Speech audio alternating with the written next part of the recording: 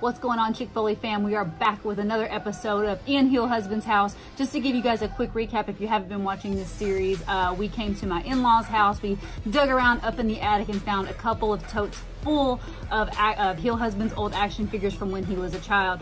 It's been a lot of fun going through those, and I pulled an entire tote of different figures, and throughout the series we've been pulling different figures, and Heel Husband's been sharing what they are, what they mean to him, how they panned out in his figure federation, as well as, you know, any special memories that are attached to those figures. So he has no idea what's in this bag. I've just been kind of pulling it out, and he's given me a little bit of insight. A lot of these stories I haven't heard, so it's exciting for me as well. So anyway, let's continue on and keep the fun going.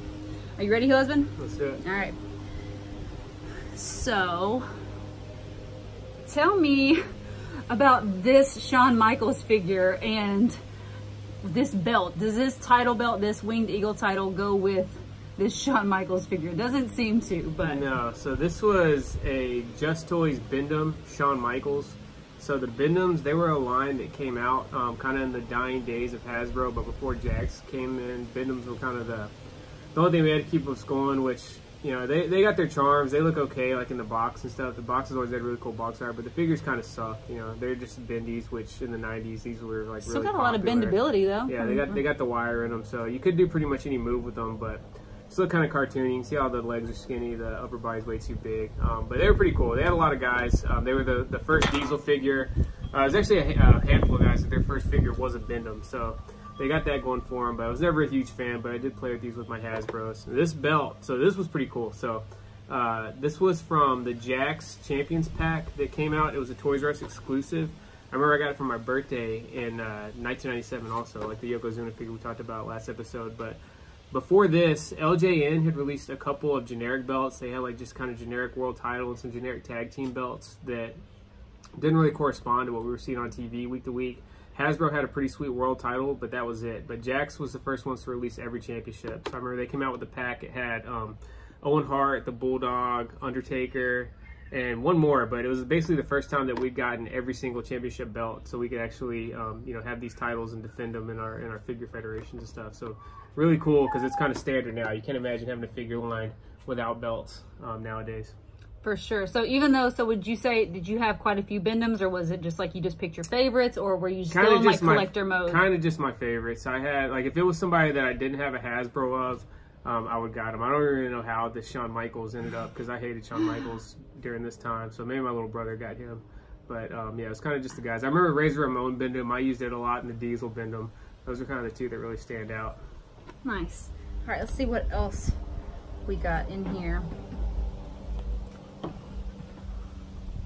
All right, tell me about this Hollywood Hogan figure and what this red button, does he like wind up? Oh no, he's got like a battery pack on the side. That's one of the infamous vibrating wrestling figures. These are again from the old San Francisco Toy Makers line of WCW figures from the mid-90s. So they originally came out with those sweet LJN replicas that were pretty dang good, and then I don't know who came up with this that said, yeah, you know what we need toys that vibrate. So if you hit the red button on the side, it doesn't work anymore, but they had this red button on the side you could press and the figures would kind of shake. Like, I don't know if that was supposed to simulate them being in a big move or what, but these are pretty much, I would say these are definitely in the mix for the worst wrestling figures ever created. They're like hard plastic, so you can't really play with them that much. They don't have much articulation either.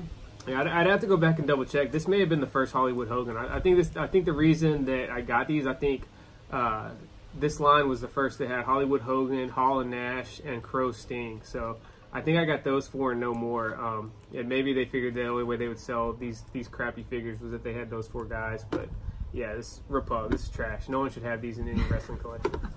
Sorry to all you vibrating wrestling figure collectors out there. Your husband just shit on your collection. So what about this guy, this ref here? Were refs pretty common back in the day? All right, so Jakks did release a referee figure. This was I can't remember if Remco had one in the AWA line or not. LJN had a referee, but this was the first ref that we'd gotten since LJN did one. Pretty good ref, holding up the 2 count. He's kind of just a generic guy, you know, didn't really correspond with like Earl Hebner or any of the rest in the 90s. The funny thing about this one though, if you can see, I took a gold paint pen and filled in the white lines. So because I got the original ref that came out, and then I want to say a second ref came with like a ringside accessory set, and so this was my pay-per-view ref. So if I was just having like Raw or like Sunday Night Heat, I would have the regular black and white stripe ref. But if I was having a pay-per-view with my figures, I had to bust out the gold stripe. So this was I was wondering about the gold, yeah, if it was like just wear and tear. No, this was my own doing. This was a Seth Phelps custom when I was like 10 years old. But yeah, this was my pay-per-view ref. So this guy saw some classics go down back in my bedroom. Awesome. Well, what about this Double J figure we have here? So yeah, with Comic-Con's coming up next month, and this is definitely on my most wanted list for Mattel to recreate. So this is Double J, Jeff Jarrett from back in his country music days. You know, you got the colorful attire with, I don't even know what you call these straps. I'm not sure what purpose they serve if you're a pro wrestler, but makes for a really cool figure. Really toyetic. This guy actually came with some bright sunglasses. Yeah, he's got little holes you can see. I'll see if I can show you guys the little holes for his sunglasses. So even though he had a little bit more success when he had the short hair and he was working his Don't Piss Me Off gimmick, if I could have a Jeff Jarrett figure, I'd want it to be this. You know, the country music singer. Really iconic from the mid-90s, the New Generation years, which is when I was probably at my peak of loving wrestling. Awesome. All right, let's pull. I got two more. Oh, guess what? I found another vibrating wrestler. This is it was Crow Sting, but it looks like Heel Husband was joining the Wolfpack at some point and repainted him to be Wolfpack. That's another Sting. Seth Phelps custom right there. Yeah, that was definitely a Crow Sting that I took a red marker to make him into the red and black Wolfpack Sting. So it's a hell of a. I definitely did this with just a Sharpie or maybe even a magic marker. So pretty amazing that the paint's still on after all these years. Yeah, it is pretty amazing. Yeah, I think it had to be a paint pen because I mean that's pretty. No, thick. It's definitely not a paint pen. It was definitely a marker. I just didn't play with these guys that much back then. Yeah, so grabbed one of those out of the bag. I didn't know there was another one of those in there. What about Mr. Fuji here? Yeah, so like we talked about, LJN was awesome on making the managers, and I love Mr. Fuji's had a couple. He had a few releases with Jakks Classic Superstars. I love for Mattel to make him. You know, this was kind of like peak heel Mr. Fuji. I wasn't really digging him when he was in, you know, like the sumo gear with Yokozuna and stuff. I like when he was managing Demolition, and he was kind of like, you know, the stereotypical, you know, evil Asian character you'd see from the movies back in the 80s and stuff. But it's really an iconic manager. He came with a cane also that we no longer have, but just awesome figure. It'd be another one that Mattel should recreate. Yeah, I don't know why I really like this figure. I think I just like Mr. Fuji. R.I.P.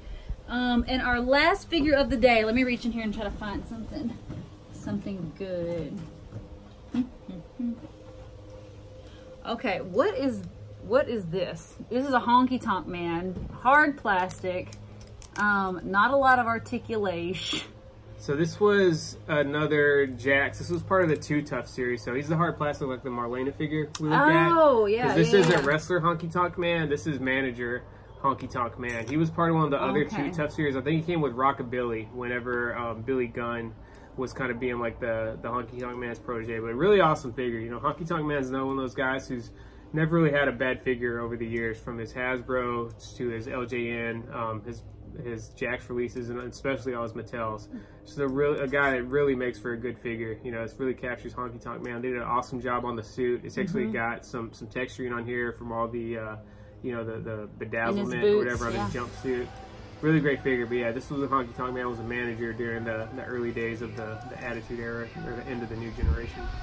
Awesome. Okay, cool. Awesome. Well, thanks guys for tuning in to another episode of In Heel Husband's House. We will be back with more fun. I'm going to go dig around and find tons more action figures to pull and we can talk about. But I hope you all are having a great day and happy fig hunting.